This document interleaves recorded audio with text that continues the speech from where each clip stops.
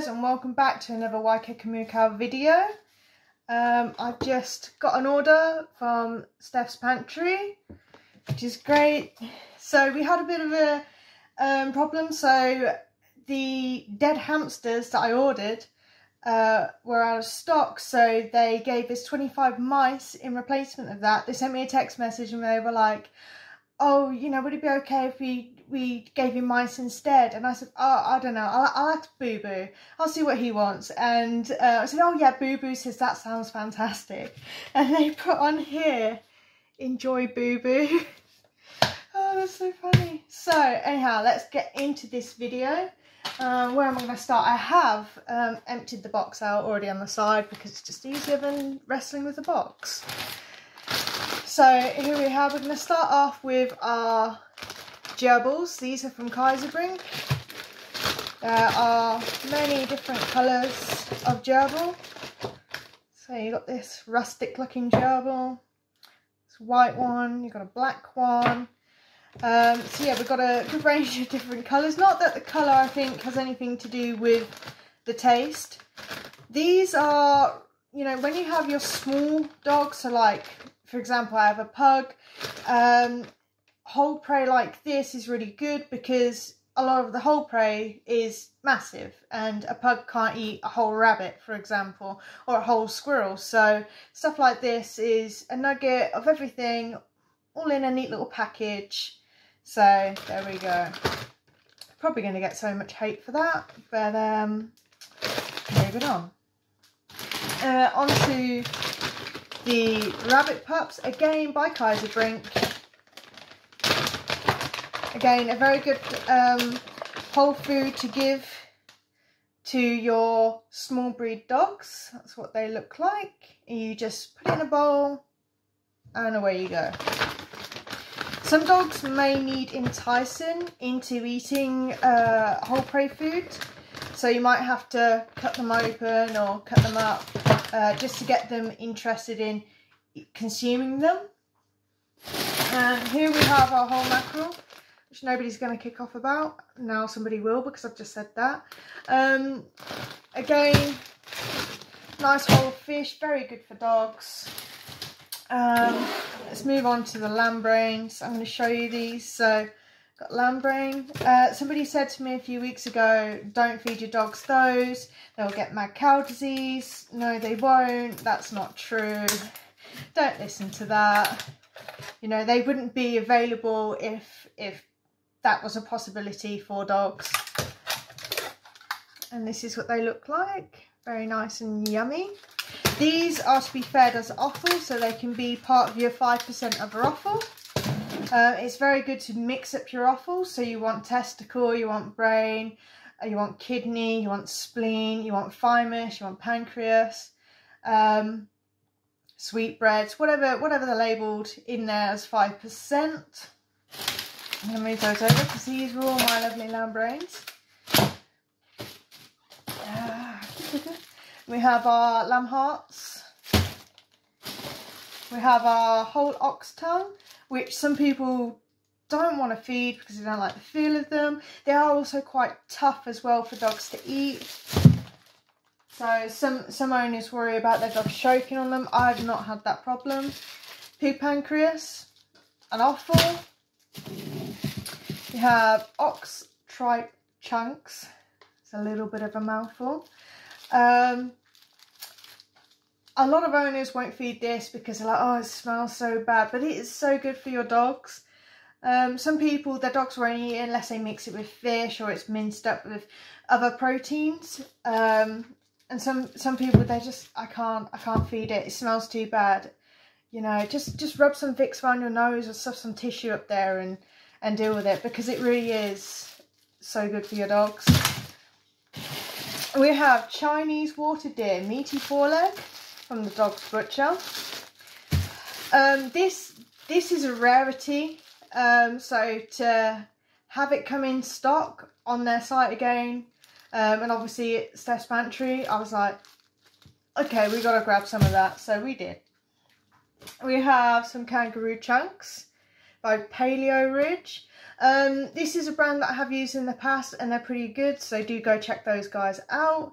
I'm looking forward to this. Look how fancy this packaging is. That is a fancy packet. And then we have our duck chunks, which Bowser will be very happy about since he loves his duck.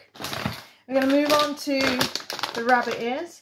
Now there is a big debate about these. So people say that rabbit ears with fur on like these deworms dogs or helps with deworming dogs. Some people say it doesn't. Vets are saying it doesn't. Vets are also saying don't feed your dogs raw, they'll die, they'll get salmonella, they'll die. No, it's not true. You know, it's not true.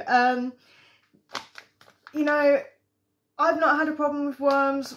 My dogs have had worm counts. They've been fine. We've not had to treat them for worms. Could it be down to this or could it be down to sheer luck? I don't know. But either way, these are good for your dogs and your dogs are going to enjoy them. So just buy them. And then we have some squid tubes. You know, I don't like to feed these too often. You know, I think there's better options out there to give on the fish side of things. Obviously, a squid isn't a fish.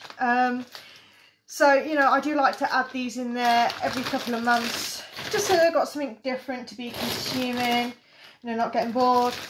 Got some horses. My fridge freezer is looking like a build a horse workshop. Because the amount of horse parts I've got in there, I could build several horses. So if you want to come down and build yourself a horse so you're not missold anymore, come down to my fridge freezer.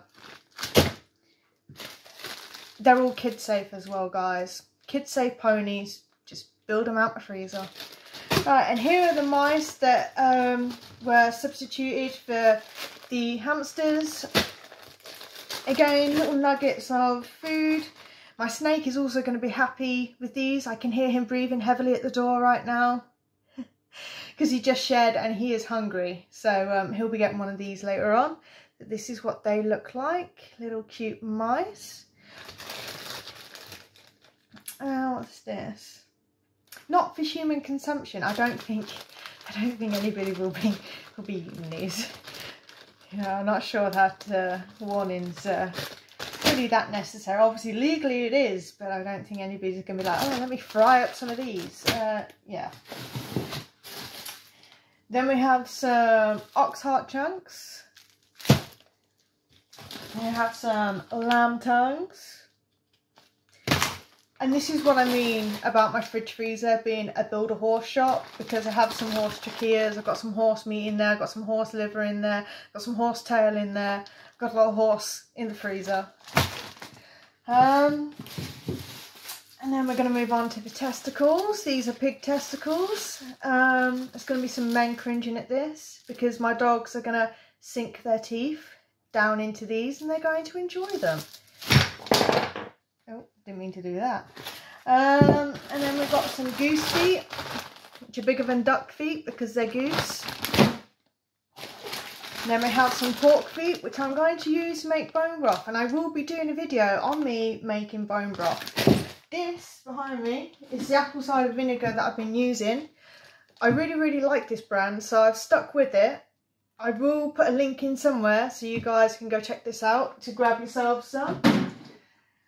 And then here we have some venison chunks. So that is everything from this order. I'm going to go make a meal now and get on with other stuff. I do have one little packet here, but that's for the 11th of February. So look out for that video because that video is going to be very exciting for you guys. Right, I'm going to go and get slicing and dicing, I guess. Chopping. Right, see you guys in a bit.